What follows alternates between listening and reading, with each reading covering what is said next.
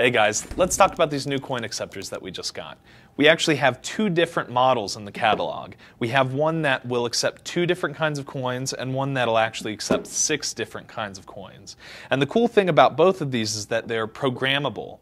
I've heard them described as coin agnostic. They don't care what kind of coin you put in them as long as you program them to recognize those coins. So you can use any kind of currency that you want to as long as it'll actually fit in the machine and as long as each denomination of currency is different enough that it can distinguish between them. So this is the 6 coin unit, and it'll actually distinguish between 6 different denominations of coins.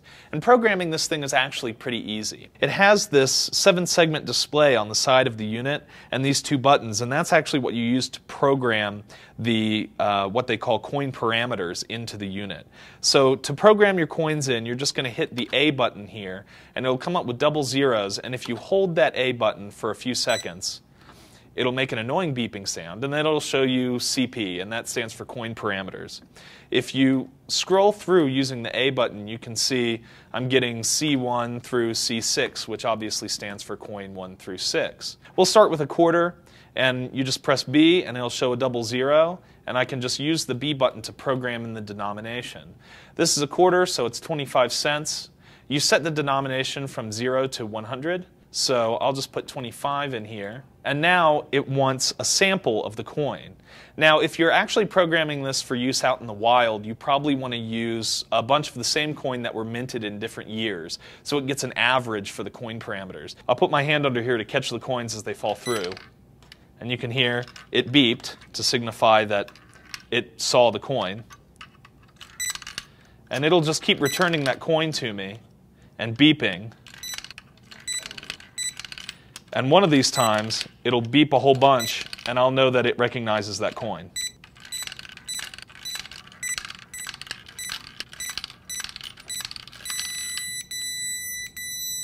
So there it goes. Now it knows what a quarter is, and it'll recognize that as 25 cents. So now I've programmed in the 4 different denominations of coin that I happen to have on hand. I'm going to go ahead and put each of these coins in here, and you'll be able to see on the display on the unit itself the denomination of each coin. I'll put in a quarter.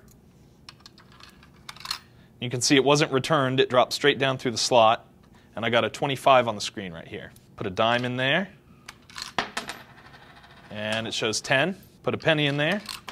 It shows a 1, and of course a nickel gives us a 5. So now what I've done is I've taken an FTDI, and I've broken out the ground and the RX line on it and connected them to our coin acceptor.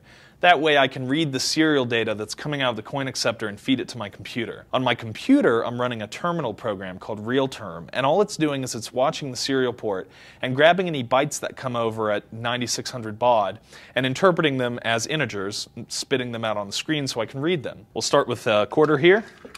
And you can see on the screen we've got a 25, which is the value that I programmed for the quarter. And we'll go ahead and move on to a penny. The penny dropped right through, and we got a 1 on the screen. Nickel next.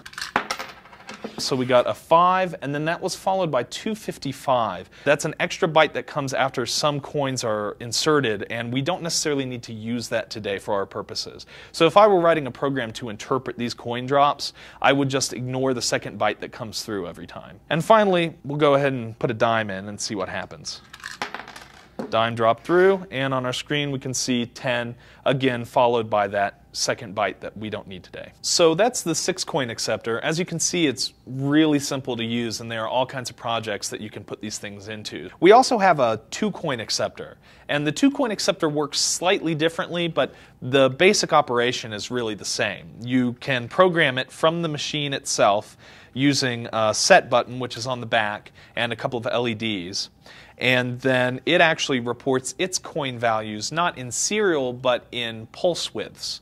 So you'll actually need a microcontroller to interpret what comes out of this. So I've connected power to the 2 coin acceptor, and we're going to go ahead and program it to accept, let's say, nickels and dimes. If you look at the side of the unit here, you'll notice that there are 2 LEDs, and then down at the bottom in the back there's this switch, and it's actually labeled set. The first thing you do is you find the set button and you just hold it down for 2 seconds and then let go of it, and both those LEDs will come on. To program the first coin, all you do is you hold that button again, and then when you let go of it, the first LED should start flashing. So now we'll just grab a sample of one of our coins and we'll just drop it into the coin slot. And you're going to do that 20 times before it actually accepts the coin parameters. Now you can see that first LED is really blinking like crazy, and that means it's accepted the coin parameters for our nickel. And now the second LED is blinking, which means it's ready to accept coin parameters for our second coin. Again, just go ahead and slot a dime in there about 20 times, and that second LED will take off blinking like crazy. Now you can see both LEDs are blinking, which means that it's accepted the coin parameters for both coins, and it's now ready to recognize the coins as you drop them through. We'll throw a nickel in here, and you can see the first LED lit up, and we're going to go ahead and drop the dime in. That should light up the second LED, and it did. Now let's drop in a coin that we didn't program in. Here's a quarter, and you can see it actually rejected the quarter and came out of the coin reject slot. So now we've successfully programmed this unit with our coin parameters, and our machine is ready to accept nickels and dimes. So those are the coin acceptors. As you can see, they're pretty easy to use, and it's a cool way to monetize your project. I mean, just imagine how much money you can make off your friends.